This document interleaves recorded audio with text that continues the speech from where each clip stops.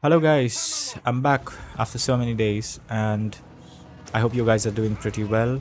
Today I am gonna talk about some couple of free to play games, not couple of them but one specifically. I have given some good amount of time checking out the Steam and found out some free to play games, and I thought that in the upcoming time maybe I should give a try out to all those free to play games which is available on Steam, and out of which I have code hold on one of the game which is named as Caliber. Well, if I give you some slight zest about Caliber, it's actually a team-based game. Well, it's a tactical third-person shooter which focuses on special forces of multiple countries all over the world. Actually, yeah, I mean, comprising, it could be multiple special forces of one particular country, and it has four classes: assault, support, marksman, and the third one I suddenly forgot.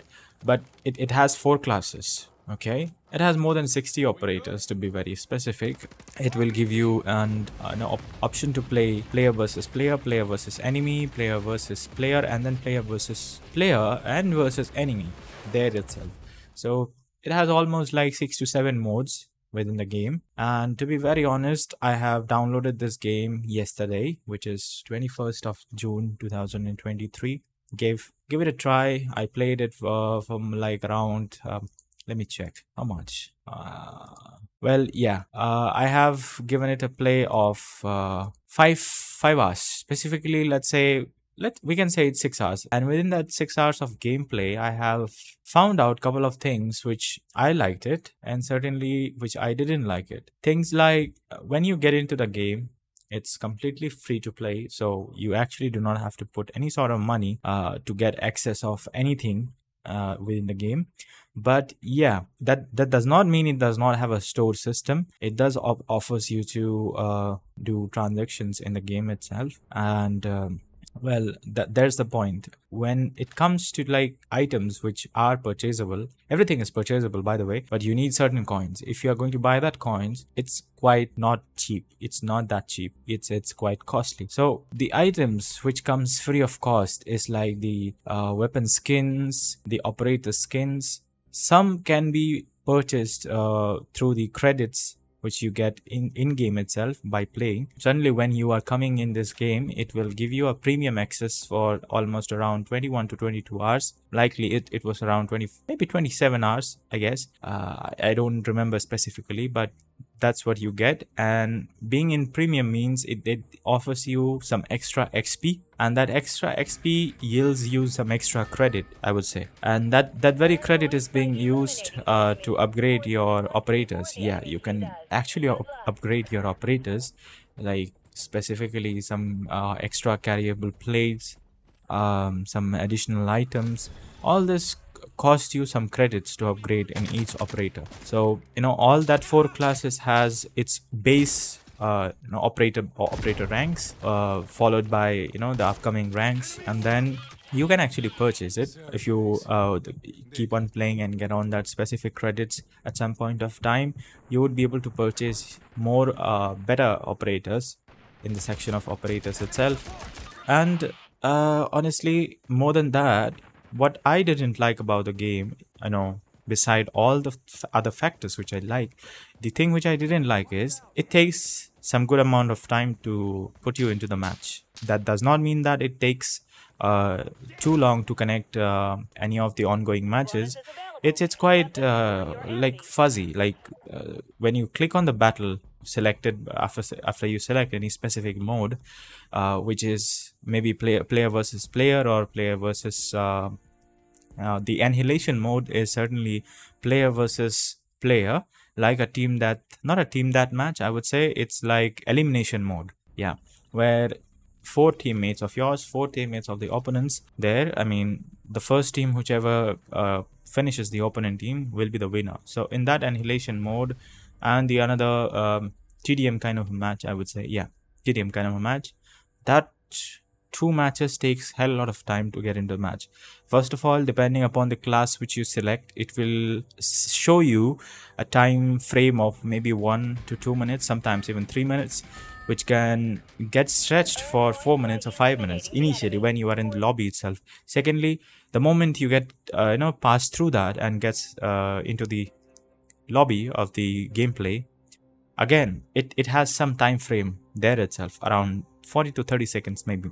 And once you are gone through that, again, even before the match actually starts, there is another 27 to 30 seconds time frame. So this is that portion. This is the portion which I felt should have been made a little bit more easier in terms of matchmaking.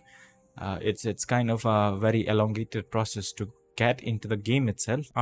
Second point would be the character movements. Although, yeah, if we are playing in keyboard and mouse, any game, let it be Call of Duty, let it be any other game, such as even the FPS shooting games such as Apex, or even your PUBG PC, all those sort of games would have that movements with A, S, D and all that stuff. But this game have certainly some clunky movements when you do that. And yeah, the sprint of the operators would could have also been done much better as it is right now. Also, it's quite okay to say that this is a free-to-play game on top of it, but then since it is offering certain purchasable items in the game and they are taking actual money out of those transactions, I think this certain features should have been even offered in much better way. And to talk about the guns, yeah, guns are exclusive to specific operators. Here you cannot actually select any guns, so in order to get a different gun you just have to switch the operator altogether. Number third would be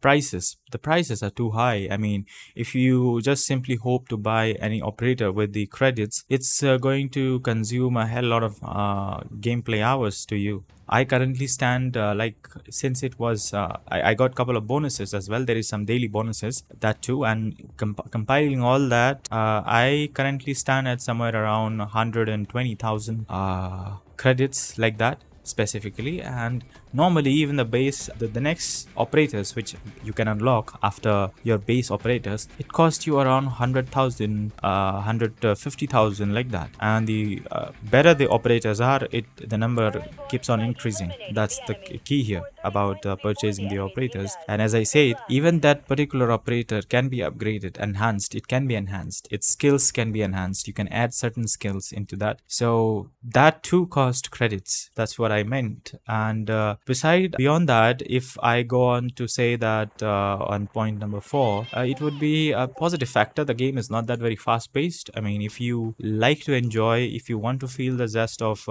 some shooting games, this could be a moderate one. It's not that very fast paced. You just have to have a game sense. And the maps are quite limited to its size. Like, it's not huge, it's normal. Yeah, along with the map, I remember one more point. You remember, right, the point where I mentioned the movements. The movement seems clunky. Not only clunky, but it limits you certain movements. Like, you cannot vault over any of the items you see in the game, right? Even though the height seems to be pretty normal, you won't be able to vault it. Only certain spaces, certain areas can be vaulted with space. You can jump over it. That's another thing which I feel that it could have been given a free space for the players to do any sort of movements.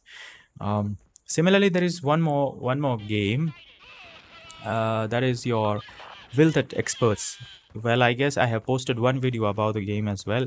That game itself is also a free-to-play game. However, that one had much better movements than this game, Caliber. But yeah, the gun mechanics in this game certainly feels okay for this kind of games. Although, again,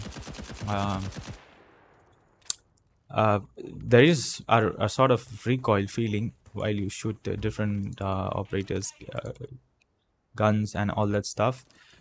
And yeah, that's all you can do in this game. It's a TDM kind of a based game which you can have fun with random players. And of course, yeah, if you play against the player versus enemy mode, you will have your teammates.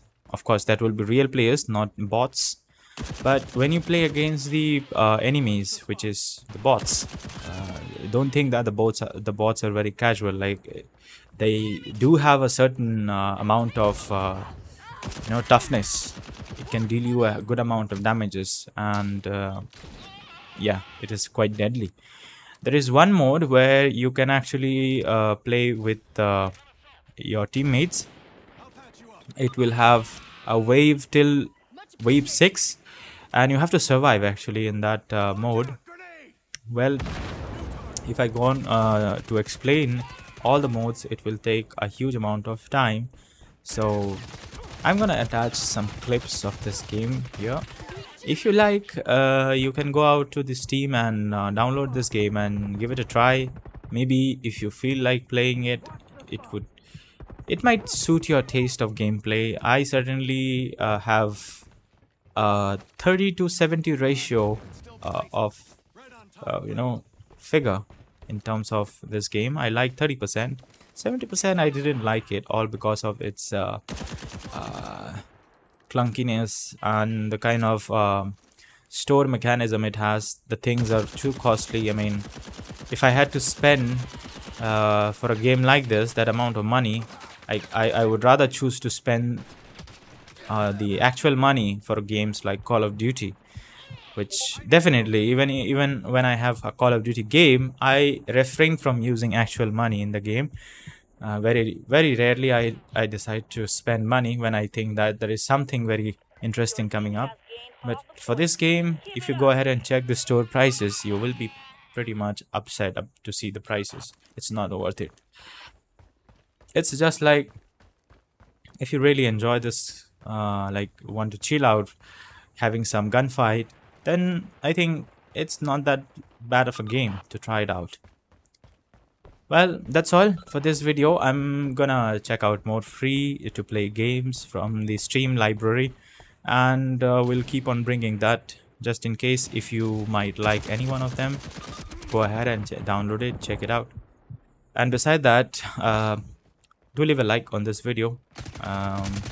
My channel's reach has certainly dropped a lot, all because I myself is not also that very regular with the video thing and all, and sadly my editing skills maybe not that up to the mark, or maybe the kind of content I'm putting in is not that attractive. But whatever it is, I would expect that if you are watching this video, do leave some kind of feedback or any comments that you like about the game, you have about the game or the channel specifically.